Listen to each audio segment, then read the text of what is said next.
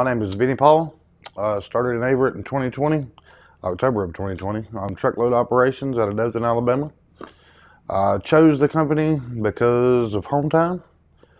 You get a lot more home time with your family here than most other carriers.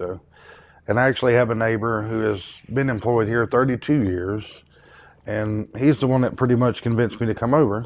And I like the culture here. We have a great support team, and that's the main reason I stay. I mean, you have constant contact with somebody, and you don't necessarily just feel like a number. My motivation to get home is mainly my kids. 2 days consecutively every week to me is more important than, being out a month at a time and only getting 2 days home. You can't get anything done, when you're gone that long, and you just miss so much. I mean, you have moments in time you can't get back once they're gone. So one of the great things about working here is that the company culture. Mr. Sesser called me when I was hired and told me that he personally called me and told me, he said, you can stay out 2 consecutive weeks. He said, but after that, you must go home, to be with your family. So when the owner of the company makes it a priority for you to be home with your family, that's a good place to be. We have a great support team, and that's about all you can ask for. I mean, you get weekly home time,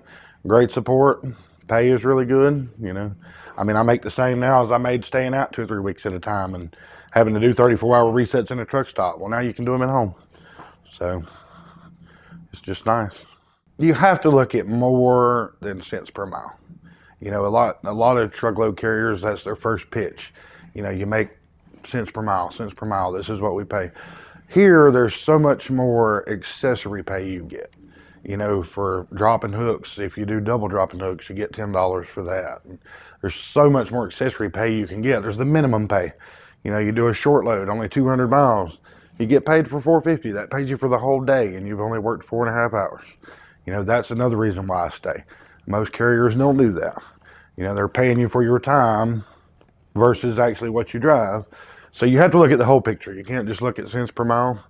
If I'm trying to recruit anybody, that's what I'm telling them. Profit sharing, number one, that is a great thing in my opinion. I mean, it goes directly into your 401k account. It's money unseen, so it's money in the bank. I've been here almost 2 years, and I mean, there's more in my retirement account than I would have ever imagined in that short amount of time.